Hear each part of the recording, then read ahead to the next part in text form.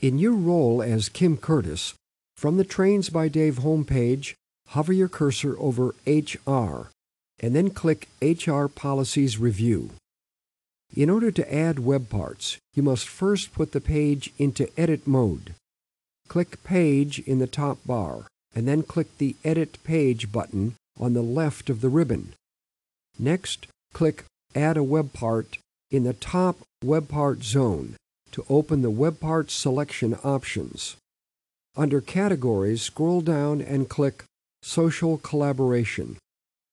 In the Web Parts column, click Noteboard, and then click Add in the lower right of the menu.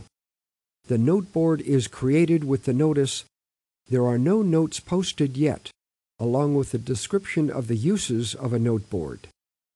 Click Stop Editing in the ribbon to return to normal view. Now you will post the first note.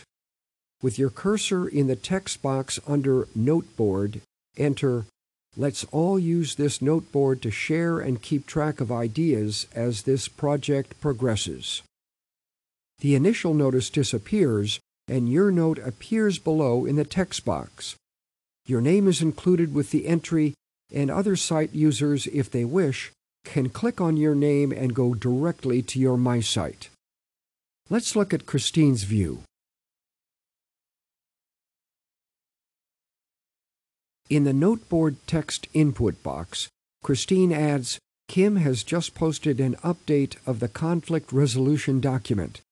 Everyone should look at the new interdepartmental procedures." Christine's note appears above Kim's. To learn more about Kim's latest blogs and My Site documents, Christine can click Kim Curtis to view Kim's tags and notes on her My Site. That's all there is to getting started with the Notes board. Now let's look at the Site Users web part.